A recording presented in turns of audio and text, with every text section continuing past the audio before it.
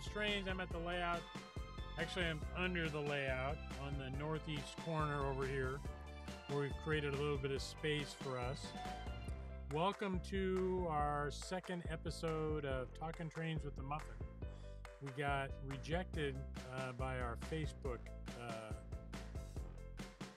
login, but we're out live on YouTube, I think. We'll see. And we're recording, so I can put it back up on Facebook later. Hope you guys are great.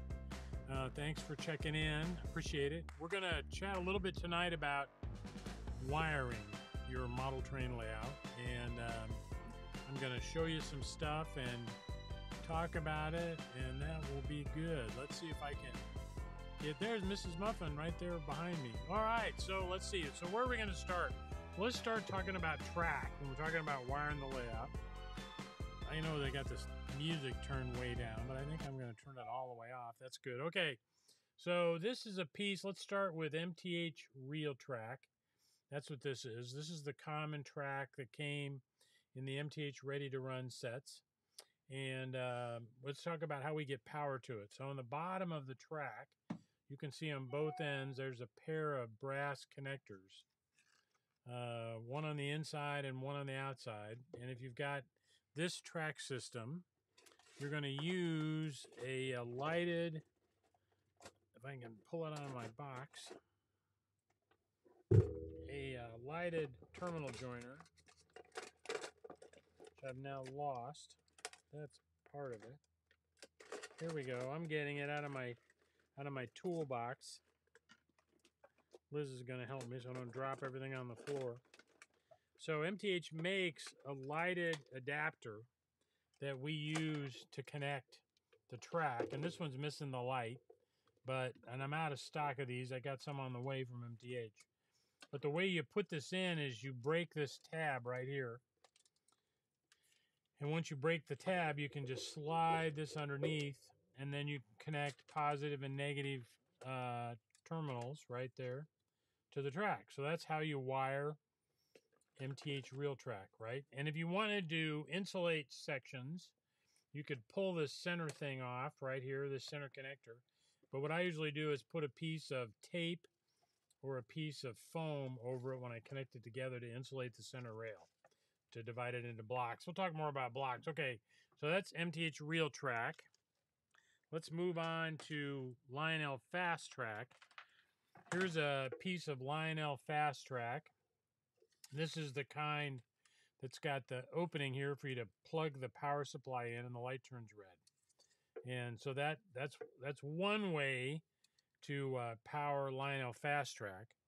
The other thing you can do with Lionel is on the bottom of every piece of track, you see this little raised section here. This is where a pair of accessory wire adapters, here's a pair right here, can connect to the track to power it, right? And you put red on the center right there. Get my hand out of the way. Red right there. Put my hand on this side. How's that? And black on the other side. And so every piece of Lionel Fast Track has got these posts that you can use this accessory wire adapter to provide power to the track. Now, how do you insulate sections of Lionel track, like for DCS? Well, they make 1 1/8 inch sections that if you turn it over, it's got little wires underneath it with screws, and you just disconnect the screws, take the wires out, and that little piece becomes an insulated piece. All right, so that's Fast Track, Lionel Fast Track.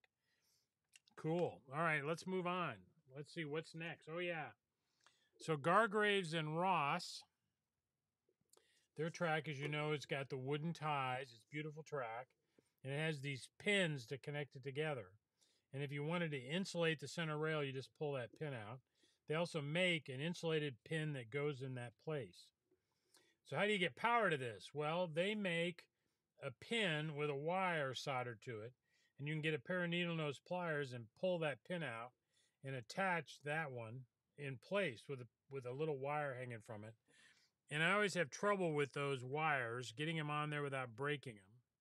And so what I do on my layout for the Ross track and Gargraves track is I solder a wire to the side of the rail. And I accomplish that by heating the rail up, put my soldering iron on the inside and touching the outside with my solder and solder on a wire like that. That's how I do it. So all the Gargraves and Ross I have on the layout, actually right above us, is all soldered power on there. I guess I shouldn't lean so far over.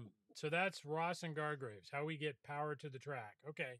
And then last is Atlas, of course. And Atlas is right here.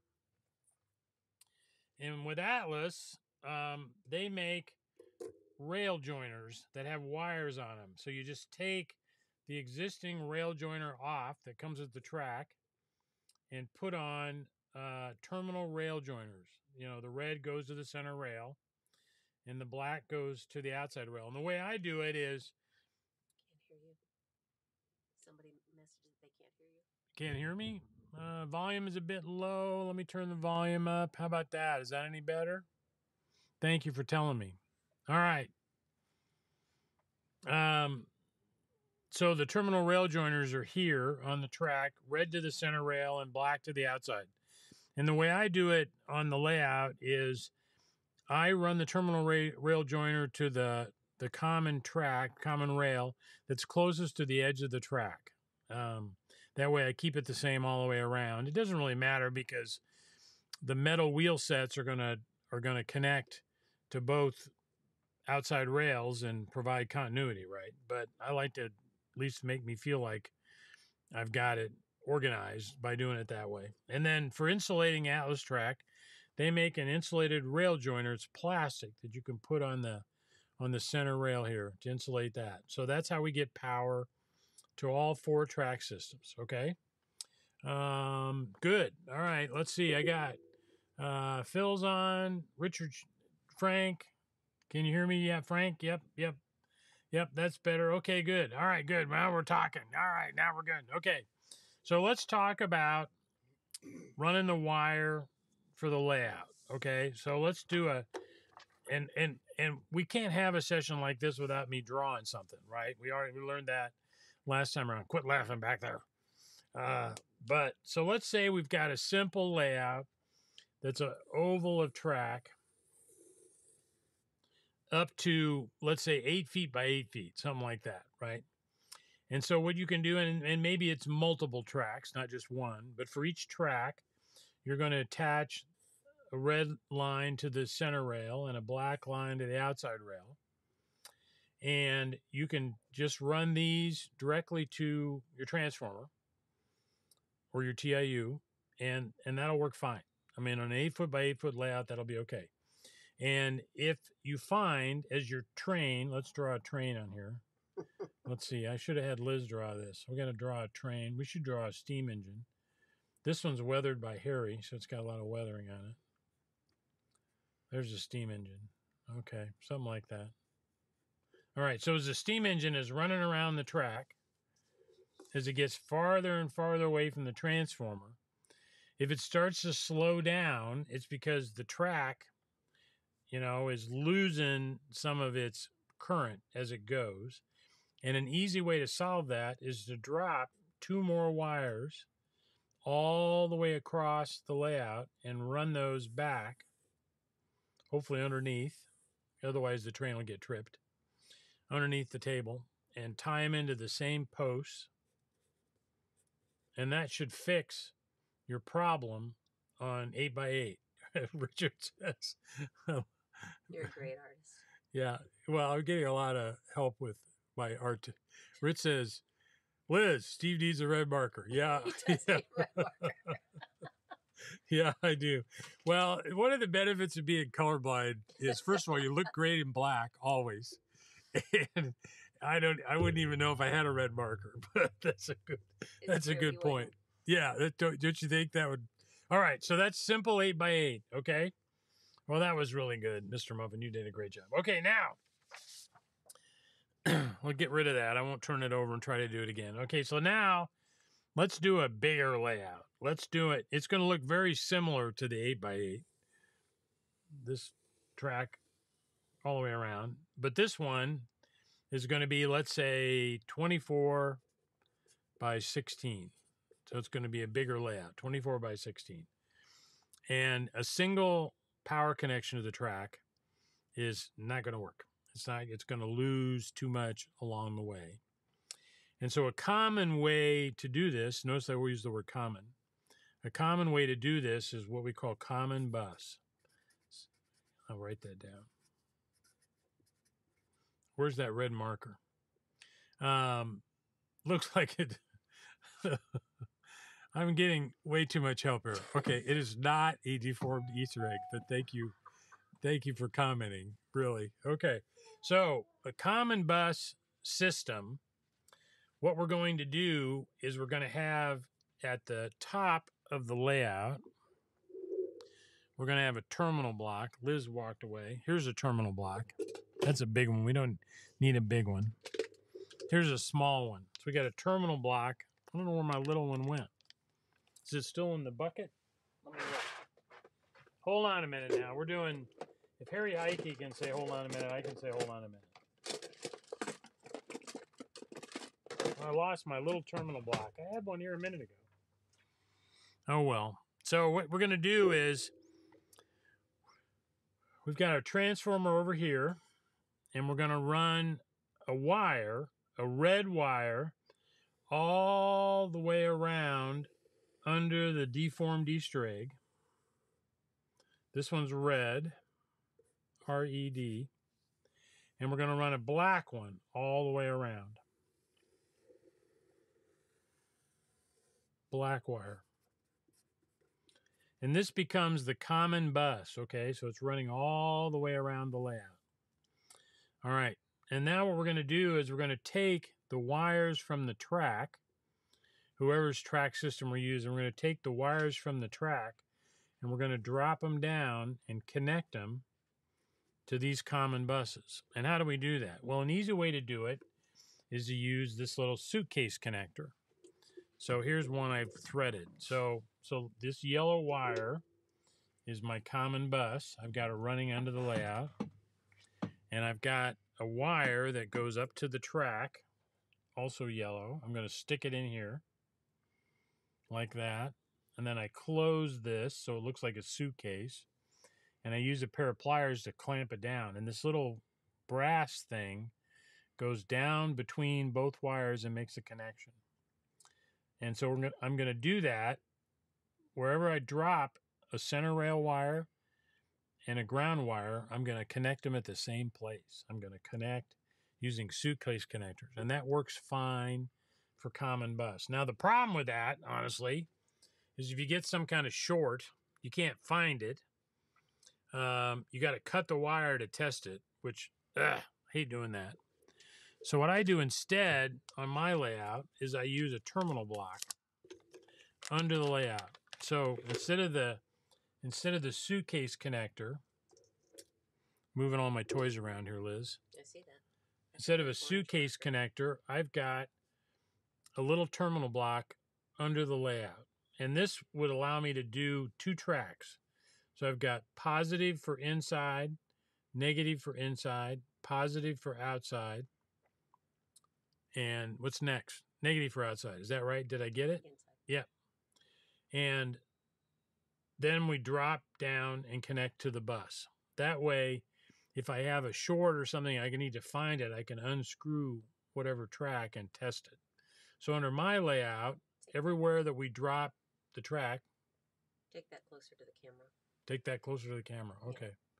Yeah. Everywhere we drop the wires from the track, we connect it to a little terminal block, just like that.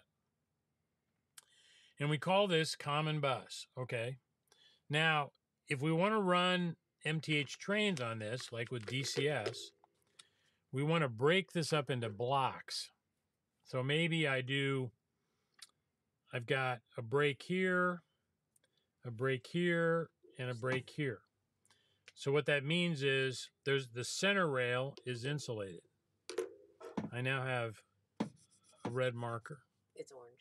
Oh, it's orange. Oh. I couldn't find red. we couldn't find red. Okay. So how many feet of track, Richard says, how many feet of track to do the drop down? Well, technically, let me throw that up there. the drop down is usually measured by the number of joiners. So when you've got a curve, you got a lot of joiners. So you need to do them a little closer together than when you've got long 40-inch straightaways. What I do is I drop about every 16 feet, linear feet on my layout. And that may be not enough, but I think it helps. Phil says he did a drop every 4 feet.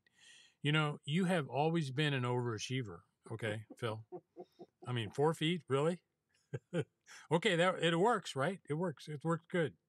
Oh yeah, and 18 gauge wire. Yes, you can use 18 gauge wire for the drops, but I would use for the common bus. I would use 16 or even 14 braided. I like 14 braided because you can connect to it very easily, but it's still bigger wire. It's going to transmit the power better. So I do that. So all right. Back to the Easter egg. Okay, so now we've insulated the track in 3 places. This 24 by 16 layout, it'd probably be a little more than 3, but for now, let's say 3. So I've insulated the center, and only insulate the center rail, wherever my finger is. Only insulate the center rail. You don't need to insulate the outside rails, just the center rail. And then in the middle of that block, just like we did here, is you're going to drop your power, right? And you're going to always drop the black and the red together. Now, why do we do that? Well, it's because in MTH's world, it's two-way communications with the engine. So the command DCS sends the engine goes out over the center rail, the red, and the command from the engine back to DCS comes over the black. And we want those signals to travel roughly the same distance. So they go out and back the same distance. That way the communication packets don't get out of sync. If we don't do that, and it hears from the engine before the engine got the command, or vice versa, I don't know. There's some engineer that knows this. It can get scrambled, and then you start getting a message that says, engine not found, engine not on track, engine took a breather, it's out for lunch, whatever. It just doesn't work anymore. And so the way we fix that in the old days is to make sure we divide it into blocks, and we bring the block back, plus and minus, back at the same distance, okay? So that says 14 gauge, 16 gauge drops yeah, that's exactly right. Yeah, that's really good. 14 gauge bus, 16 gauge drops every 6 feet on my 1816 layout. That's perfect. You're kind of a show off, honestly. That's very good. If we were giving a quiz here, you would have to sit in the front of the class now, okay? Because that's excellent. Yep, love that. All right. Okay, so that's common bus wiring. Okay, now in the DCS layout we had at home, which was covered as a centerfold layout in Classic Toy Trains a long time ago. This worked great. Common bus worked great, and it's important to remember, I forgot, that when you come back around to the transformer, you need to tie both wires together, right? So you got a terminal block sitting here, and you've got one going that way counterclockwise and one going clockwise. So you want them connected together. So it is a perfect loop, okay? And on our home layout, this worked great. Forgot the apple polish. Okay. Okay. All right. Okay. Yeah. Hey, hey, buddy. All right. Now, on a bigger layout, when we went to the first public layout in Carmel, 1113 Southwest 3rd Avenue, wasn't it? Yes. And we built a bigger layout, and we wired it in common bus, just like I did in this diagram with suitcase connectors and 14 braided and 16 or 18 drops. DCS did not work at all. My Lionel worked great, but my DCS did not work. And I got on the phone and I called my good friend Barry Bukowski, who wrote MTH's DCS Companion, which is a great book. And he told me I'm doing it all wrong. So what we did on that layout, which was quite a bit bigger, And on this layout here as well, we draw another Easter egg. Here we got this big layout. We got a loop, a track, Easter egg. Going to show some squiggles on the Easter egg. On this layout, we divide it again into blocks. Those are insulated rail joiners right there. And in the middle of the block, we have terminal block drop from the track down to the terminal block. Liz says, show it closer. Okay. Wherever the camera's at. Somewhere up here. Go that way. Go straight up. Go straight up? No. I don't know. It's over here. There we go. There you go.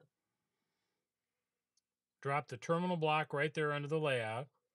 And then what we do from there is we take the plus and the minus wire and we bring those all the way back to the transformer, straight back to the transformer. And we connect those to a mama terminal block. Looks like this. Oh, there's my little one I was looking for. God dang it, where were you? Where were you 5 minutes ago? You're hiding out with your friends. What the heck? Okay, anyway. You use one of these terminal blocks, right? And so you've got the red wire coming in from the transformer or the TIU and the black wire coming in. And then a pair of these, location 1, that's this one, right? Here's the terminal block, monster terminal block, right? And now we got another pair from this block coming back. That's 2. And we got one from this block. That's 3. And we got one from this block. That's 4. And we call this star. Because you can tell it looks like I'm drawing a star there, doesn't it? I mean, if I can turn it around. Of course, it looks like a star, Mr. Muffin. That is excellent. Okay. So this is what we call star wiring instead of common bus. All right. And this works much better for DCS. Question, how would you do this with 2 transformers? So with 2 transformers, did you see the question up there? Oh yeah, there it is. I can click on this. Did you know that, Lou? And you can see the question. Cool. How would you do this with 2 transformers? Yeah, good question. So you would have 2 of these. You would have one for transformer number 1 for 1 loop of track. That's how I do it. So I got a single channel on a Z4000 or a ZWL or whatever. Do you want me to go into the layout and show this? You could. I mean, it's pretty messy under there. No, I don't think that's a good idea. No. In retrospect, that's not a good idea. No, we're not. Never mind. We're not going under the layout. That was a nice ad lib on the part of Mrs. Muffin. Sorry. We're not doing that. No. That was very thoughtful. Here, hold on a minute. Here's what we think about that. Good job, Mr. Muffin. Yeah, okay, we're not climbing to the layout, show them what ours look like. But we have, under our layout, we have like 14 of these. So we got one on every track connected to half of a Z4000 or to another transformer, okay? In 3D, it resembles a radar dish. Oh. Yeah, there you go. There's a radar dish. Thank you. Your art skills are improving. Yeah. Oh, did you hear that? Mrs. Muffin says my art skills are improving. Yeah, I don't think so. Okay.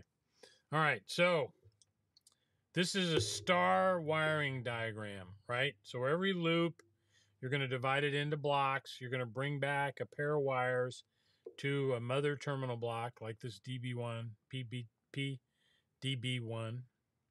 This is made by Minitronics. MTH has one as well. And that's how we do it. All right. So we've talked about, let's just review because there'll be a test.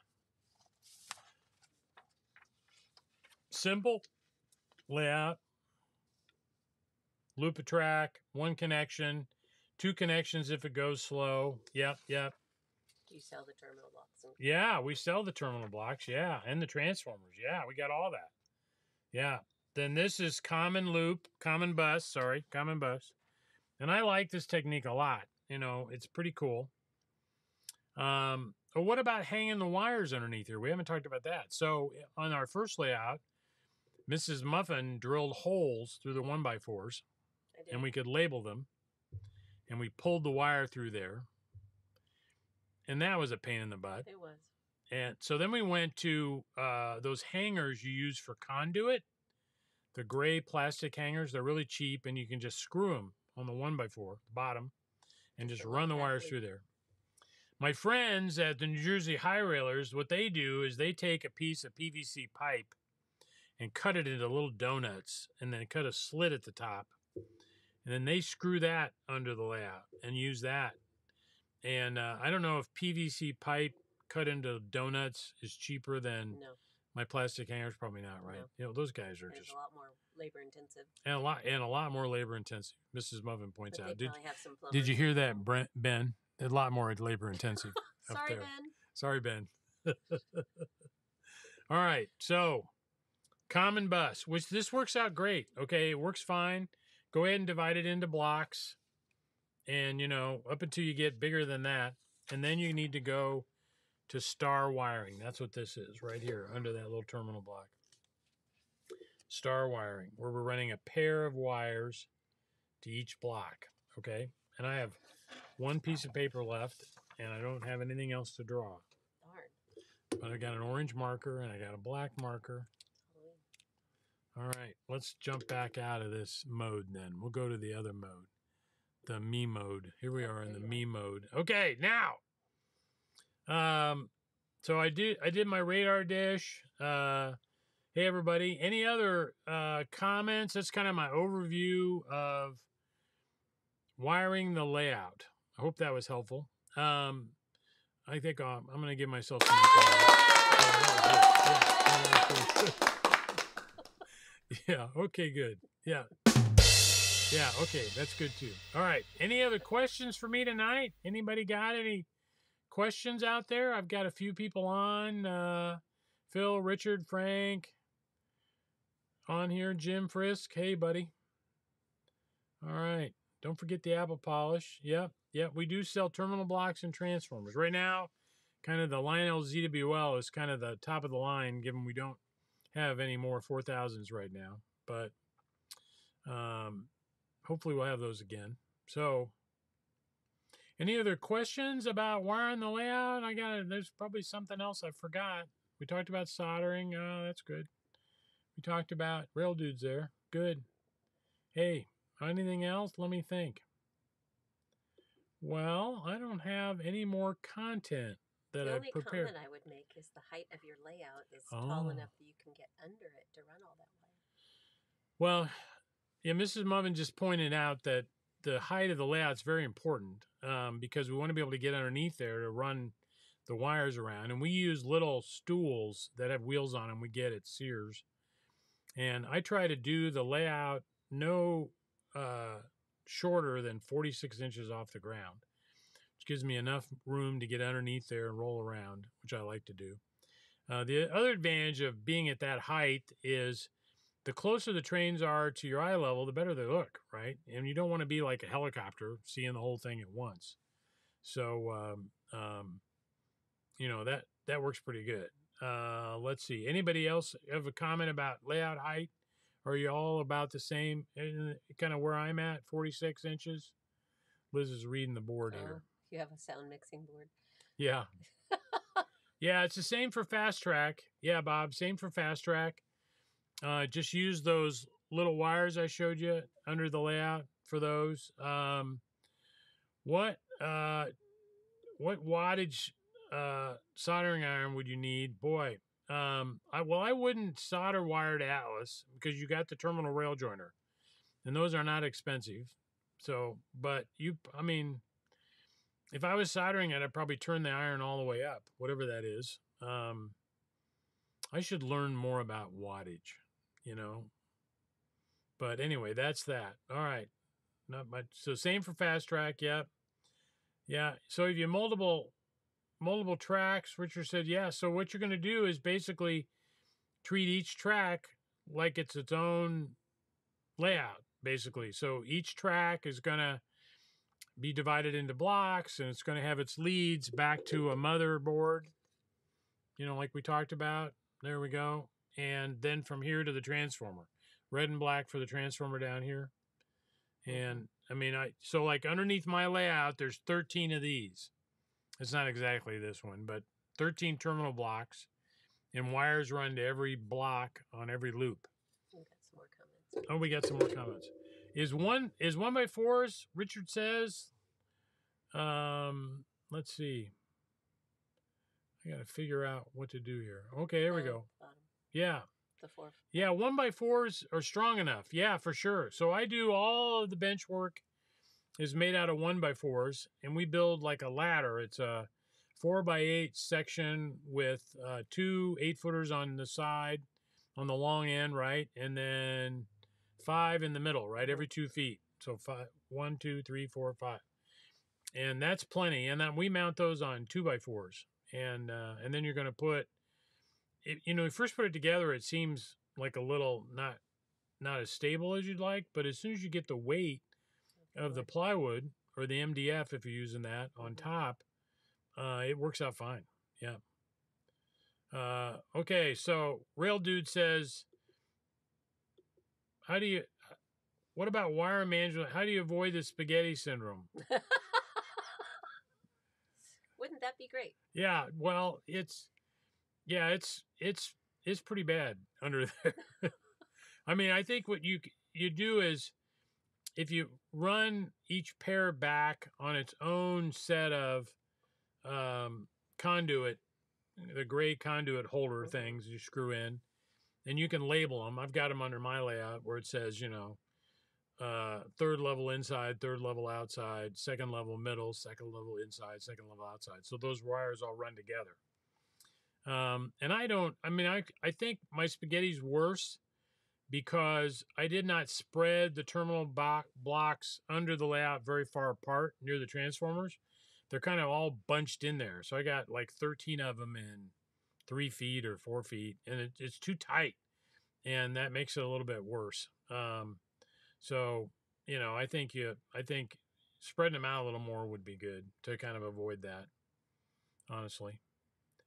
Tell Liz I want to order 10 blocks. You bet. Okay. Where are we here? Here we go. Somebody made theirs 40 inches high and wish they'd made it taller. Oh, is that right? 40 inch? And you thought, where is that? That's common. Further. Down further? Up further? Okay. Yeah. I can click this little button and it pops up on the screen. Hey, Elle. It's, oh, there it is. Yeah. Yeah, so you did yours at 40 inch and thought it'd be a little higher. Yeah. Yeah, I agree. Yeah. And then go down. Slycat says he's at 40 and a half. So are you really good at measuring half inches? I don't know. I'm not really good at that. So mine might actually be 46 and a half. I just don't really know. Or 45 and a half. I don't know. But that's good. So, yeah, okay. And you're okay underneath there? That's working out? Good. Okay. All right. Go down. You've got some other comments. I got some others. I have blocks put for his terminal building. blocks in. Yeah, good. Buildings, yeah. Yeah, That's really smart. that's good. That's very smart to manage your building wiring. Yeah, for sure. Oh, what's the name of the cleaner we use? What's the name of the what? Cleaner that you use. On the track? Oh, No, for for dusty. dusty Oh, the cleaner. Oh, yeah. We use BB Gone or whatever it Be is. Gone. Be by Gone cleaner by JB. yeah, JB Smoke Fluid guy. What's his name? JT Megasteam. Jeb. I know everybody's name. I don't know the name of the company. We use the Be Gone cleaner, and it works just really well, and it doesn't do anything to the paint. And if you go out on YouTube and look up Be Gone cleaner on MrMuffin, there's a video out there of Mrs. Muffin cleaning a couple of Rock Island, I think they were Rock Island F units I got I did do that, didn't I? on eBay. Yeah, and they worked really, really good. And it comes with a spray bottle, and he even throws in a rag. So, yeah, use Be Gone cleaner. Yeah, we're going to York. Yeah. Yeah, we got 2 booths. And, okay. Somebody did 2x4s. Yeah. Oh, 2x4 frame. You can walk around on that, can't you? And labeled it. Okay, and you drilled a hole through a 2x4. You were Yeah. good at that. And labeled it. Yeah, that helps. That's smart. a good plan. Yep, very smart. Yep. Yeah, we're going to York next month. Yeah. We're bringing the models from Corber Models is coming to York with us. And Dr. Jack from Nashville, Tennessee, the famous Milwaukee Road modeler and detailer and all-around great guy. He's coming to York with us. He'll be in our booth, signing autographs and exploring all his patents. What's that? Yeah, doing his doing his patents. He came up. He took what looks like a inside of a paper towel roll cardboard thing, and he uses it for smoothing out decals on the side of buildings. And somebody asked him what that was, and he goes, "Well, I can't tell you. I'm going to patent it." So somebody asked about their cement floor and leveling. Oh yeah. Yeah, basically you have to use a level and cut your legs different heights to level it. Yeah. Yeah, we've had that problem. You can shim them, but if you measure with a level and go like 42 and 40, and it makes it much better. Yeah. We're being asked about, we're going to do more with HO. Obviously, we're going to do Lionel. We've got Woodland Scenics in stock now. I've got Atlas. We're doing a lot with Atlas and HO. We just, I've got a few Broadway Limited engines coming. So let's see. I got to figure out. Wants to know when the store in Atlanta is going to open. Well, coincidentally, Mrs. It's going to open. What do you want to say? You want to say something about it? Technically, we're open, but our grand reopening is next Friday. Yeah, Dr. Jack selling logs. Yeah. You can come to York and get autographed logs. Custom logs. Yeah. Get those from Dr. Jack at York. Yep, beautifully weathered. They look like the real thing. Yeah, what plywood thickness? I mean, we kind of stick with 3/4. At least 1/2 inch. Yeah, at least at 5/8 is okay. I mean, if you use MDF, it's a lot heavier, but it's really, really, really, really smooth. Is what I like about it, and it holds paint really well. But yeah, you can. Our layout's all 3/4. Yeah. All right. Back to your question. The store is reopening next Friday and Saturday is our grand reopening, April 5th and 6th. It's going to be 12 to 7 on Friday. Our new store hours will be until 7 o'clock on Friday to give people after work hours. And on Saturdays, our hours will be 10 to 4, which is a little bit longer than the layout is open. So come see us. We'll have lots of food, all free. And you can meander around the store, see what we've got. It'll be fun. Thank you. There's a commercial message from Mrs. Muffin. Did you guys notice that she looks more in focus than I do? I think she's, maybe she's crowding me too close to the camera. I don't know. So, hey, Rob says, talk about running DCS and Legacy. So if you go back to the beginning of DCS, the very first time that was publicly shown was by Mike Wolf at York at the museum for the dealer session. I was there, and he connected Legacy, or it was TMCC at the time, one wire to the ground side, and then DCS hooked it up to the same loop, and he was running a Lionel engine and an MTH engine on the same track at the same time, and it works great. So what do we need to do? You answer your question. So what you want to do under the layout is you want to bridge all the grounds together. And so under my layout, there's a wire from the mother terminal block for whatever track I'm on. There's a wire off the ground side. That's the black one. Which one's that? That's that one. There's a wire under there that runs to the next block, whichever way that goes. And then a wire from there that runs to the next block. So there's a daisy chain of wires on the ground side that connects all 13 blocks together. And then just one wire from the Legacy base connects to those bridged wires. And that's all you need for Legacy. And that gives you Legacy on every loop.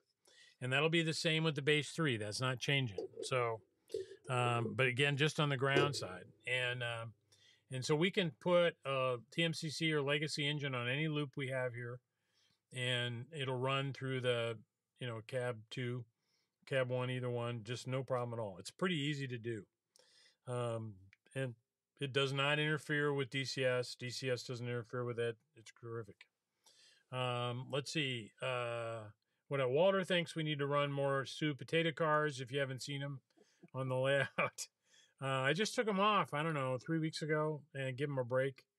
And they're white, right, with blue doors. And blue doors for the Sue line means it's potato. And there's a red door. I don't know what that means.